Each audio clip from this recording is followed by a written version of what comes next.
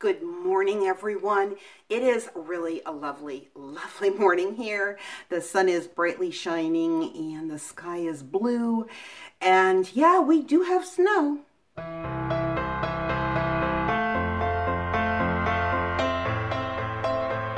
But that's okay because it's one of those snows that we only got like a couple inches on the ground, but it just coated everything so beautifully.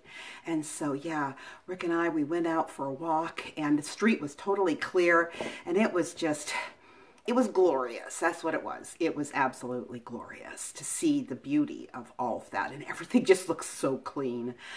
But anyways, as you can see behind me, I got a shipment of dog food. There's only one place that I know that I can buy the brand that I like, which is From Dog Food. And there is a place in Erie that sells it. There's a couple places, but it's a bit of a distance. And so us living in Waterford, I just, in the wintertime, I usually just order it because it isn't any more money. But anyways, I am trying something new, and that is they have this treat, and it's called Crunchy O's, and they kind of look like Cheerios, a little bit bigger than Cheerios, but not much. And yeah, so it's supposed to be banana flavored. It's banana and cinnamon, and not really sure what else, but yeah, it's only 2 calories per treat, which is good because we just have to be really careful, especially with Mindy, with the amount of calories that she can consume in a day. So I can keep track of this a little bit more, and it's a little snack, so she can have a few more than not. Anyways, yeah, what can I say? That's what's going on here. There is a couple things that I need to do today that I am really putting off, as do you have some chores at your house that you just do not like to do? Yeah, I have one. And well, I've got a couple, you know. I mean, I really do not like doing laundry, but you know what? I like clean clothes, so I do laundry. But I need to clean out my refrigerator. I mean, I need to take everything out. I need to take the bins out. I need to wash them. I need to wash all the shelves inside. And it's so tedious to do that. And so, yeah, that's the chore I'm going to do today. At least I'm trying to psych myself up with some motivation to get that done. Yeah, it might take a little bit of prayer along with that. Anyways, that's what I plan on doing today. Otherwise, yeah, I have an appointment later on in this afternoon, but yeah, it's going to be kind of one of those days that's kind of boring. Anyways, I hope that your day is not boring, and I hope that you have a chance, if weather permits, that you can get outside and you can take a walk, because it wasn't until I started having, I had injury with my knees that you really kind of get to that point where you don't realize what you have until you lose it. And so just being able to go out and enjoy a walk, a simple walk, if you're able, take advantage of it, because you just never know, I never thought I was going to have problems. I never expected that I would have an injury, and here I am. So anyways, I think you're really going to like this devotion today. It is Psalm 16, the entire psalm, because there's only 11 verses. So yeah, I think we'll go ahead and we'll move on, and I will show you a few of the glorious pictures from our walk.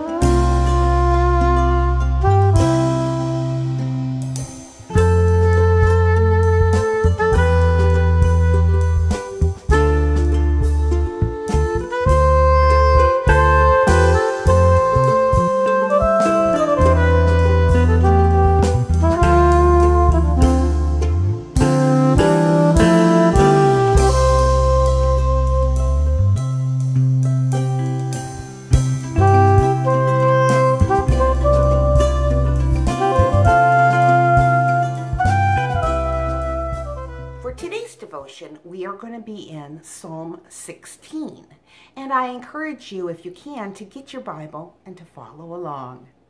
Now, this psalm was written by David, and it is a song on the hope and of the faithful and the Messiah's victory. And so I'm just going to go ahead and read the whole thing because there's just 11 verses. It starts out by saying, "Preserve me, O God, for in you I take refuge. I say to the Lord, you are my Lord. I have no good apart from you. As for the saints in the land, they are the excellent ones, in whom is all my delight. The sorrows of those who run after another God shall multiply. Their drink offerings of blood I will not pour out, or take their names on my lips. The Lord is my chosen portion and my cup. You hold my lot. The lines have fallen for me in pleasant places. Indeed, I have a beautiful inheritance. I bless the Lord who gives me counsel.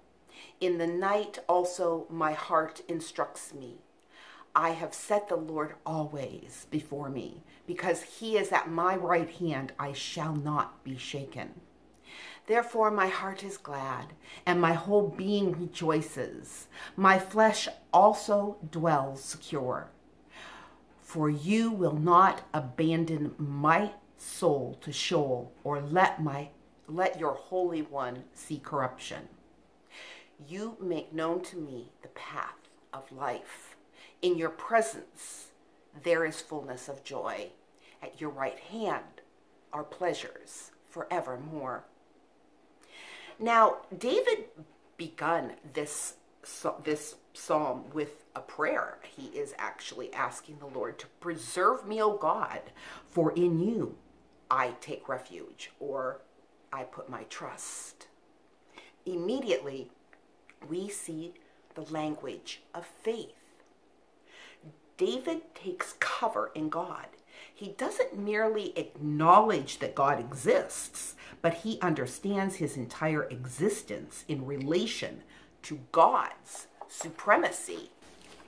And he continues throughout this psalm to expand his declaration of trust and proclaims that the Lord is the authority in his life.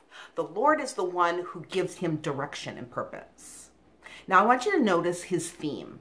He started out with a prayer and then a declaration. I have no good apart from you. The Lord is my chosen portion and my cup.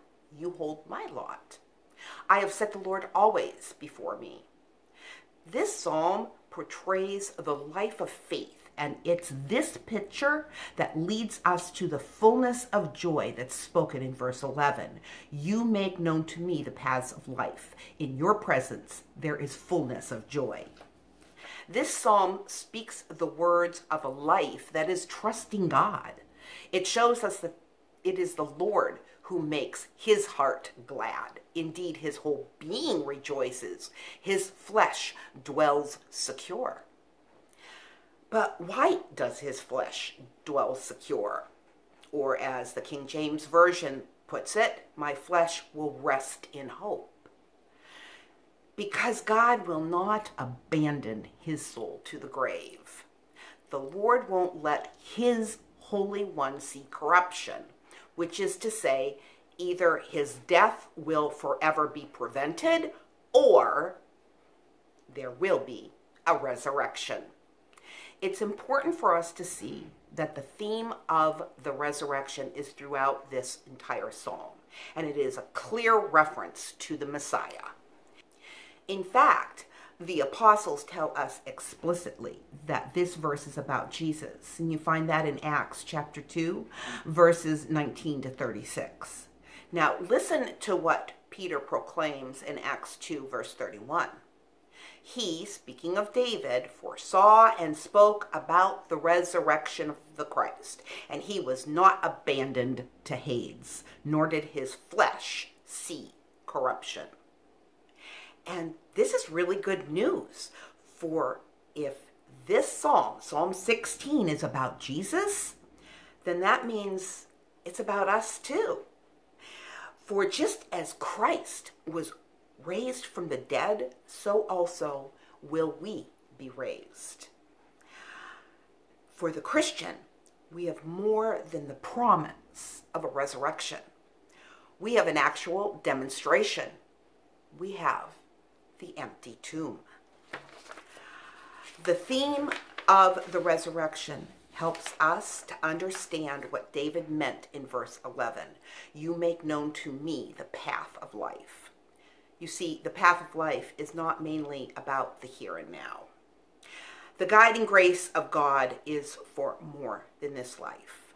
The path of life is only for a very few years in this world. Eternity is for, well, it's forever. There is a lot in the Bible about how to live our life in this world, but this passage is not talking about that. The path of life isn't about balancing our checkbooks or making wise decisions in our relationships or even blessing others, even though all these things are important. The path of life spoken here goes beyond the basics of faith. The path of life means being united to God in such a way that we'll never be without him.